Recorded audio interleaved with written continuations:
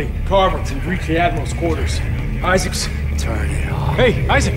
Turn it Isaac? off. Carver, what's going on? Turn it off. Isaac! Turn Hey! it off. Turn it off. Hey! What is it? What's going on? Nothing. Everything's fine. Everything's fine. Ellie, the Admiral was obsessed with making a key. A key to what? Hey! A key to what? Some sort of alien device. A machine. I think that she believed that it controlled the markers. Oh my god. She wanted to turn it off. She wrote that over and over again like a mantra. Or instructions. This is exactly what we've been looking for. This isn't just some random planet, Isaac. They found the source. The marker homeworld. You have got to be shitting me. Marker homeworld. Alright, let's regroup in the control room. We can plan our next move from there. Clark, shake it off. Let's go. Clark!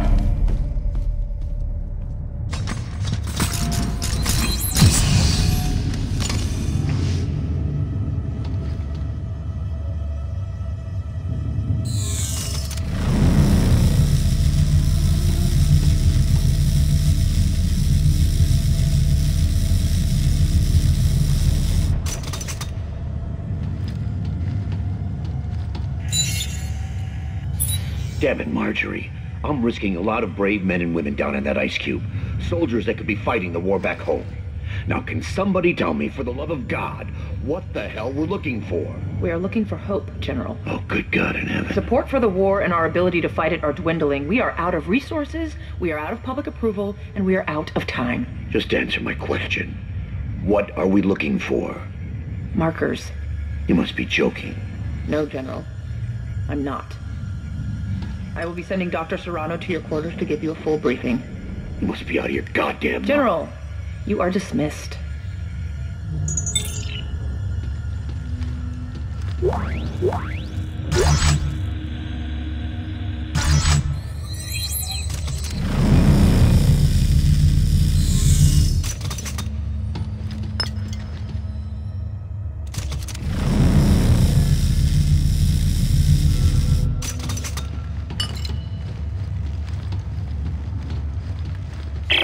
Buckle here. We've tracked down a scrapped transport shuttle called the Crozier. If we can get it space-worthy again, we can use it to reach the planet's surface. No chance. We find the shuttle, then we're getting the hell out of here. Damn it, Robert! If we don't stop the markers, there won't be anything to go back to. Either way, it looks like the shuttle's our only shot. Where is it? In the biggest ship of the fleet, the Terra Nova. But it's a long walk. Well, they must have had some way to travel between ships. If there's a way, we'll find it.